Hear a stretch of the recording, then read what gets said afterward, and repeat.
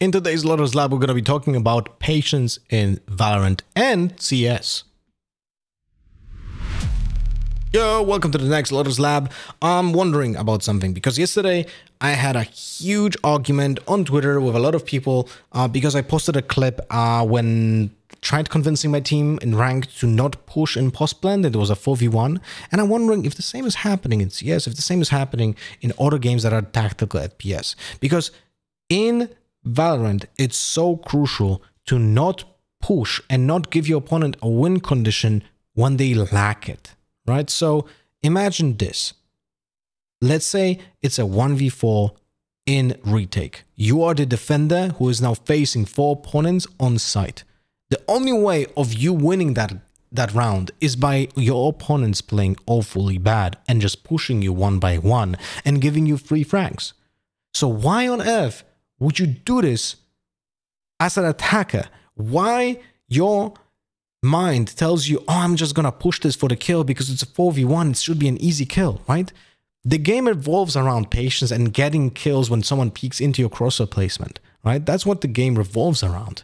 And it's the same for CS, it's the same for Valorant. The same mistakes will cost you rounds. So I would like to get to know, what is your opinion about that? Is that something that you think is happening often in the game or not? But before we go into the further topic of this, I would like to have a short sponsored segment. So some time ago, I was promoting a Orbit All-Stars event in Poland, and that was a League of Legends event, and now an after movie is available to watch, and I would like you to, click on the link in the description, but also I will share a few seconds of it right now.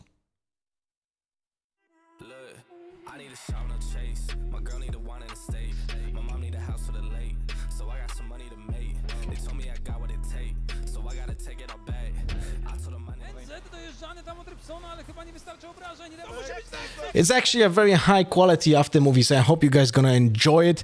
Again, link in the description.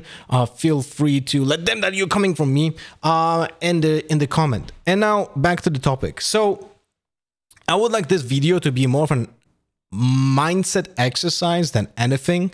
But whenever you go into ranked and you go into a post plant, I would like you to ask yourself, did I play safe this round? Did I play correctly? Did I not push? Did I try to win for my win condition, right? And the win condition, remember, as an attacker, when you plant the spike, you are... The way that you win this round is by running down the clock.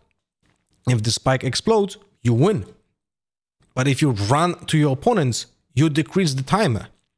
Because your opponent has to spend less time killing you because you deliver the package to him, instead of the other way around, right? So think about it.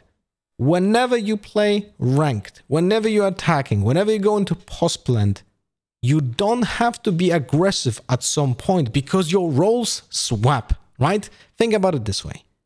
When you are attacking the site as an attacker, your role is to get the space.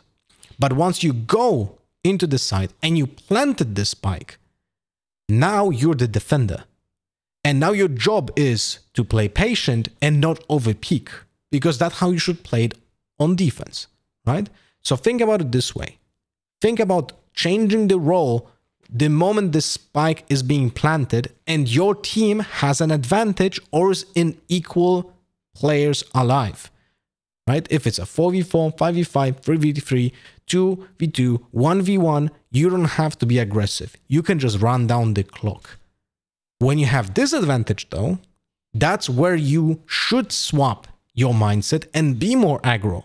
Because when the attackers go into site, they planted the spike, but it's a 2v3 or a 3v4, then it's harder for you to hold this side because your opponents have numbers advantage. So you would like to be a little bit more aggressive, take the space, maybe equalize, and then fall back because now you are in an advantageous situation when it's a 3v3 or a 3v2, for example.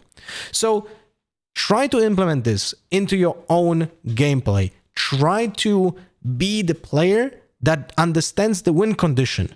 When you are in post plant and you have an advantage when it comes to players, so it's either equal or you have more players alive, be patient, be safe. But when you are at a disadvantage and it's a 2v3, 3v4, and so on, you want to be aggressive till you equalize that score, and then you can fall back to the defensive way of playing the post plant.